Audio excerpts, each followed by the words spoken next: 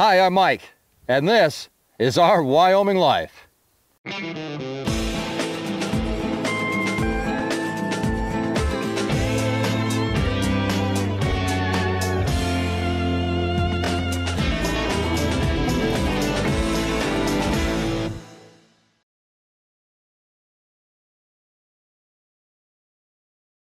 Over the winter, our cows will eat about 400 tons of hay, and we usually count on feeding them for about 180 days.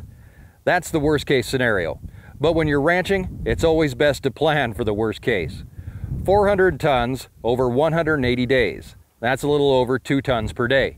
Of course, winters start out light, so we might only feed a ton a day for a while and save as much as possible for the rougher part of the winter.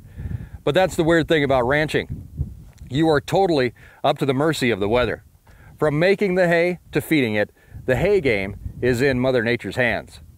You might not have any hay to make or a reduced crop, and then get hit with a hard winter.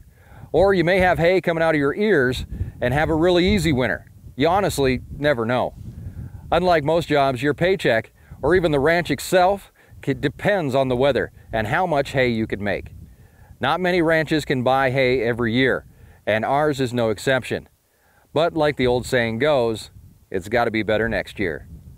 So with haying done for this year, we're going to count up our bales and start figuring out how much hay we need to buy and where we're going to be buying it from.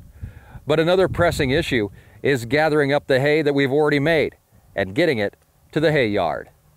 The hay yard is an area of the ranch where we store our hay until we need it this winter.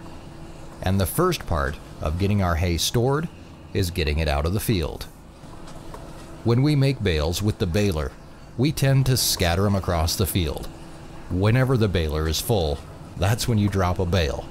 Sometimes it's in the most inconvenient spot. Sometimes you're on a hill and the bale pops out and chases you and the baler down the hill until you manage to get out of its way and it rolls for 1/4 of a mile.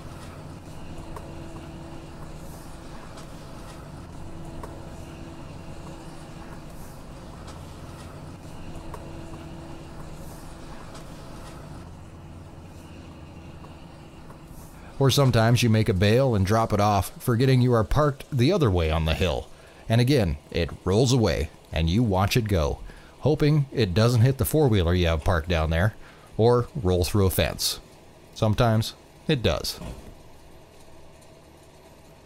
So my point is that the bales are scattered everywhere. And the first thing you need to do is gather them up and put them on a trailer and take them to the hay yard. This means driving across acres to get one bale and bring it back, and then you do it again and again and again until your trailer is full. Moving hay can actually be pretty dangerous, and deaths happen every year while doing it. Here, we stay safe by making it a one-man operation.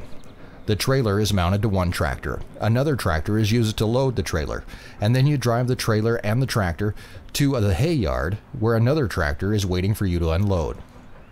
These bales weigh about 1,500 pounds apiece, and if one falls off the trailer and you happen to be standing under it, you're not going to have to worry about buying Christmas presents this year. Even inside the tractor, it can be a bit spooky. With the weight of the bale on the front of the tractor, it drastically changes the tractor's center of gravity, and it's not unheard of for a tractor and its operator to flip all the way over with the weight towards the front like that, so you do have to be careful.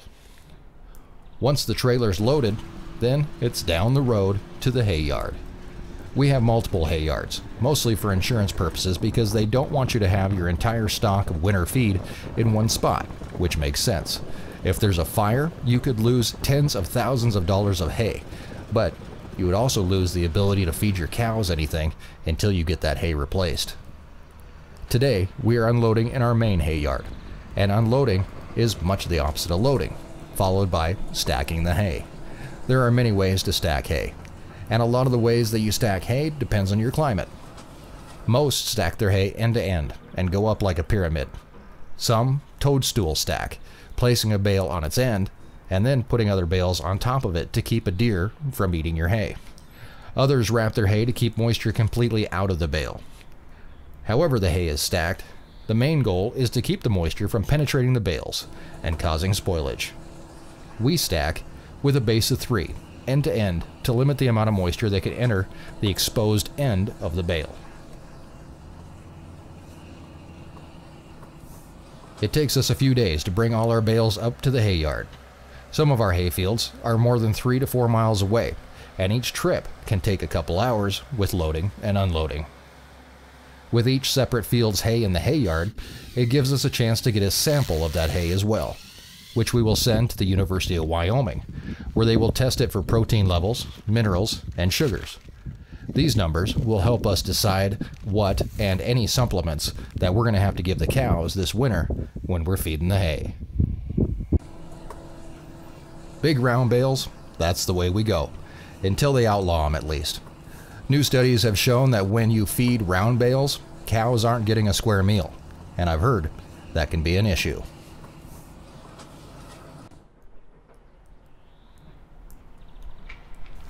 With our hay count complete, we now start trucking in the hay that we're going to need to fill up the rest of this hay yard. And it's a lot, about 14 truckloads. And hopefully it starts arriving next week. That's it for moving hay, and I best get back to it.